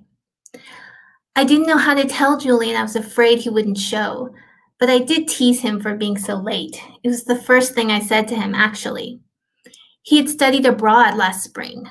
I took my turn that autumn, a homestay with an Italian family so kind to me that I felt guilty every time I interacted with them. And over the summer, I did my time in one of those glamorous, thankless internships that gives your mom bragging material at the church. Which meant that when Julian picked me up that day in December, I hadn't seen him in a year. He was wearing a green hoodie that was too big for him, and he was late. I tried to ignore how unlike him that was, and it worked once I saw him. I was standing under a street lamp. I had the irrational fear that he wouldn't recognize me. I heard the rumble of an engine and found myself turning before I could think. "You're 3 hours late," I said, raising an eyebrow, my anxiety quietly folding in on itself. Julian grinned and ducked his head. "I'm 3 hours late." I folded my arms. I was legally allowed to leave after 15 minutes. It had been a year, seeing again how he'd blink in surprise at his own laughter. The old feelings stole softly back, like a humbled lover asking for forgiveness. "Chian, you asked if I was sure I saw Julian's father that night at the gas station. Nobody believes me, but it hurt when I thought even you doubted me." "I did see Julian's father, Chian. He drove us to school. He gave you money for a cotton candy ticket at the spring fair. Don't we know his face?" You nodded, and I sensed you confirming something privately with yourself. "You know, Julian mentioned this actually, how he can hear you putting words together in your head. It's something he loves about you. Did you know? In college, talking about ideas and shapes and gestures, it's like tracing circles in the air. But when I talk to you, I feel my words landing somewhere, meeting solid ground. It makes me realize I miss home. Julian and I didn't say much on the drive home. I told myself it was just the kind of silence you and I share. Julian was deep in thought as streetlights floated by, illuminating the curve of his cheek, his eyelashes, his trembling smile. His hand on the wheel, keeping us from floating too far out to sea. Then he was hungry. I needed a restroom. We took an exit, red taillights chasing the rush of darkness at the end of the freeway underpass, fast food logos, traffic signs glowing with borrowed luminance, everything clinging to the edge of brightness. We also passed a gas station, a shock of white in the dark. We weren't running on empty, but we were on the verge of nowhere, and I convinced him filling up here was safest. Then it happened, Jian. I didn't know how to tell Julian. But I didn't have to. He kept driving home. What else could he do? I don't know if you remember, but when I came home for freshman winter break, there's something you said about homesickness. My mom had put out apple slices. We ate as I recounted some silly drama I'd gotten entangled in. You had the grace to laugh when I laughed. You know me. I'd wanted no part, but I'd have a single conversation with someone and they'd shake their life loose. Do you think all college drama comes from homesickness, you had asked? You said it casually, tossing and catching a throw pillow. I watched it land in your hands again. Breaking the silence in Julian's car, I didn't know how to tell Julian what you said. It sounded clumsy in my words. But I read aloud the sign ahead. Los Angeles, 150 miles. Our headlights gleamed off the letters as I suddenly wanted to tell him. An impulse I hadn't felt in years, and wondered if that too was homesickness. Even this feels like home. You and I arguing weeks after the funeral. You knew I was hiding something Julian told me, and I knew you'd learned something from Kyunsuk, but both of us refused to tell. My parents weren't home. We'd become the parents talking in helpless circles in the kitchen. Then you moved silently to the living room. I cut apples and followed you. Judging from the noises across the street, the next-door partygoers were filing out. Someone yelled a joke insult. Someone on our TV said something outrageous in answer. And you finally spoke. Are you sure it was Julian's dad that night? Frustration rose, hot the way tears do. I told you I was, and I watched you accept that immediately. We should write for them, I said, conciliatory, gesturing at the soap opera credits. You nodded, considering silently. I can't remember what we watched, but I remember the laugh track. I remember you laughed a few times, even though you kept brushing your hair aside to play with your new earring. You always had the grace to laugh. Your earlobe was swollen. I remember you reached for the remote and turned down the volume. Isn't it weird, you asked, having such a big piece of our childhood gone? I wasn't sure if you meant the father or the son. It's still there. It's just different. I pretended not to notice you licking your fingers. You were talking so slow and serious, but all I saw was a kid in the dark eating apples. Julian's not that good an actor, you said at last. I took a breath. Kyunsuk's not that good a liar. There. Now we could stop pretending we hadn't given each other all the pieces, hoping the other would put them together. Relief, too, was hot like tears. You ever think about doing what Julian did? You asked. You could see I didn't understand. I heard your thoughts collecting in silence. Pretending you've lost it? Saying anything you want? Becoming someone else? No, I said. This always reminded me of middle school, you and me watching TV on the couch. So why did it feel like we were so old? No, I said, turning it over in my head. The street chatter had dwindled to two laughing voices exchanging goodbyes. You nudged my foot with your socked foot with your own. Probably a good thing. Then you glanced backward. Then a growing engine and headlights cut to slices by the blinds. You licked your fingers. As my parents come in, we slip to my room and keep talking under the ravaged glow-in-the-dark stars, the ones my dad couldn't peel off. We're talking about this or that, and I don't notice when it happens, but I must have said something hopelessly characteristic.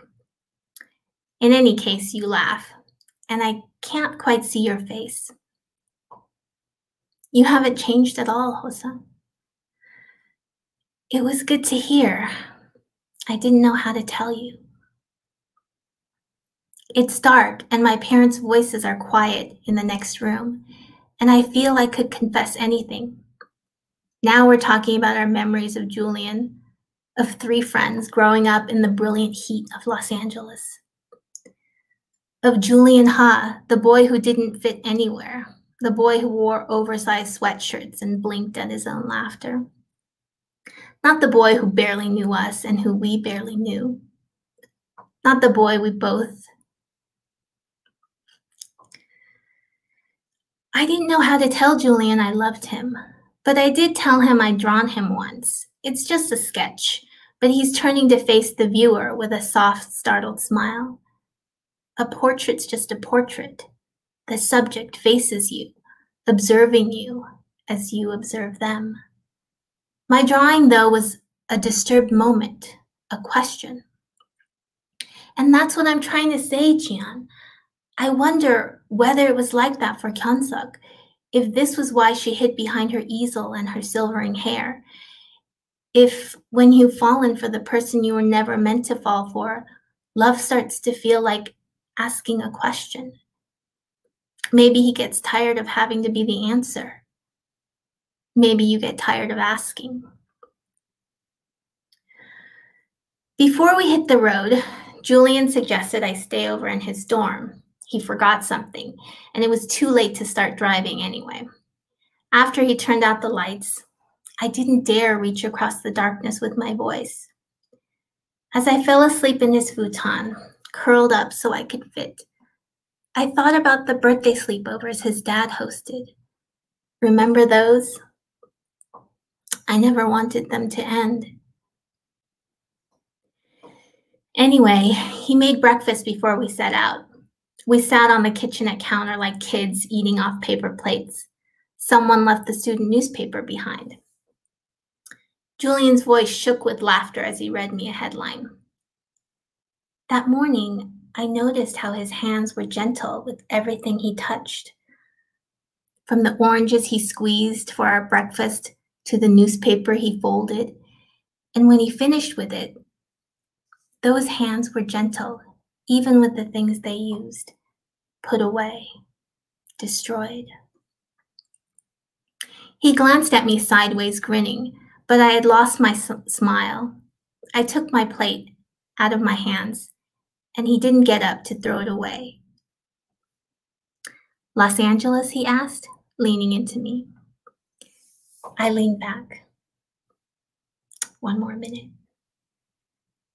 I didn't know how to tell Julian I love him, but I did tell him. Thank you.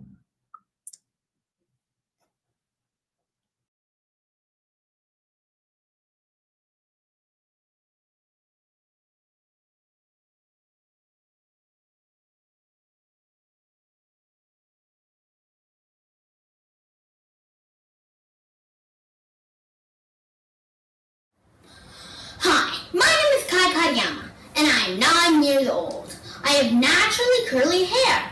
I love to sing and dance, and I like to skateboard at the skate park.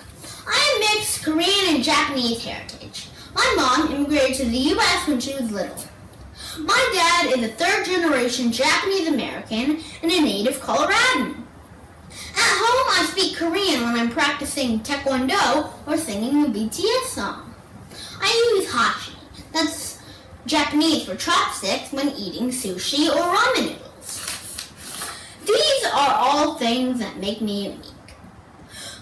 Last year, in 2020, a deadly coronavirus spread rapidly all over the world. It was a global pandemic. Many people blame China because the virus started in China. Many people also blame Chinese Americans and Asian Americans. I don't understand why. We didn't start the virus. During World War II, something similar happened to Japanese Americans, including many of my family. The U.S. was at war with Japan, Germany, and Italy. People were afraid that Japanese Americans would spy for Japan, even though Japanese Americans lived their whole life in the U.S. and they are American citizens. It was called the Executive Order 9066. Tens of thousands of Japanese Americans were taken from their homes and forced to live in internment camps. They lived in poorly insulated and unsanitary stables and barracks. The camps were surrounded with barbed wire fencing and guarded with guns. The Japanese American prisoners were prisoners in their own country. We know that this was racist because German Americans and Italian Americans were not forced into internment camps, even though the U.S. was also fighting Germany and Italy. My great-aunt, Auntie Oki, was sent to an internment camp with her family when she was 12 years old. Her family lived in San Jose, California, but they were sent to live in Boston, Arizona.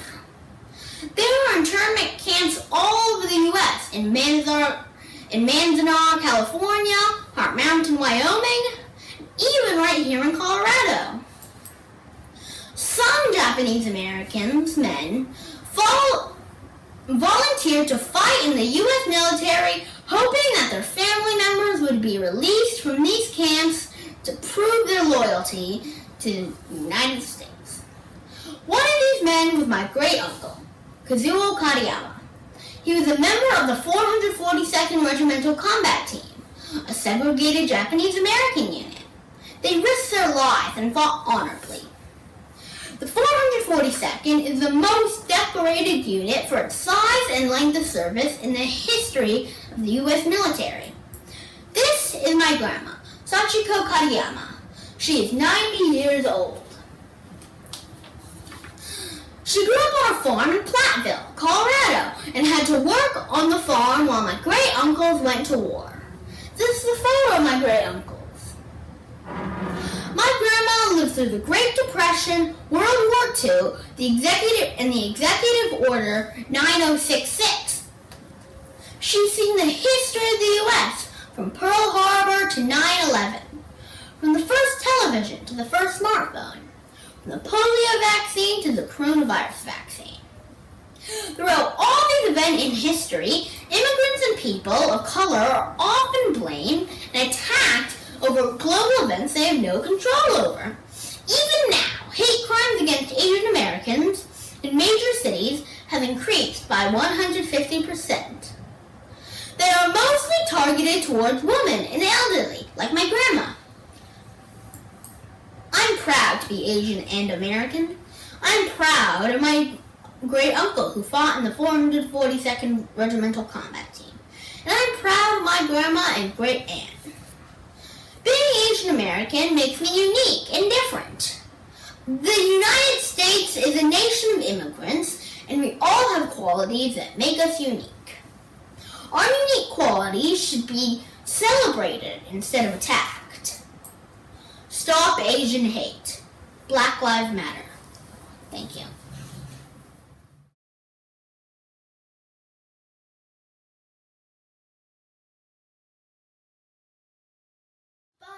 ba-da-dun, bum, bum, bum, ba-da-da-da-dun.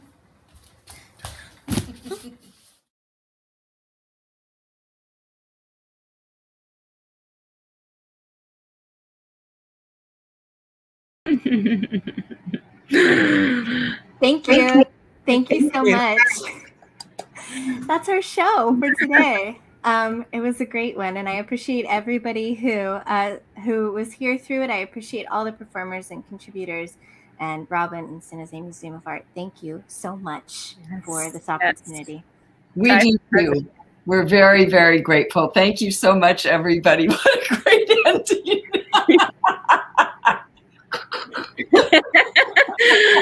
How powerful was that, though? I mean, that's wonderful. Yes. Thank you all for making this happen.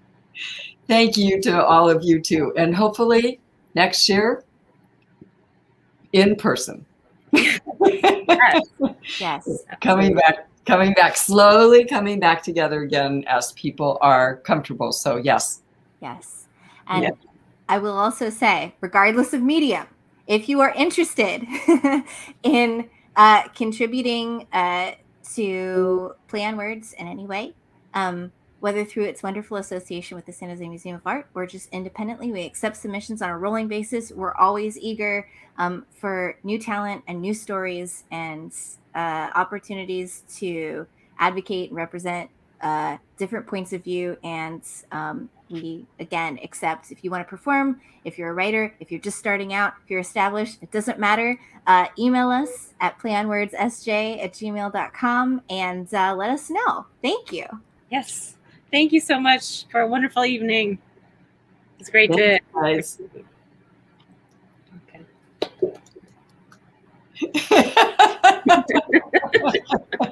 Good night, everybody. Good night. Good night. Have a great weekend. And happy Juneteenth. Yes.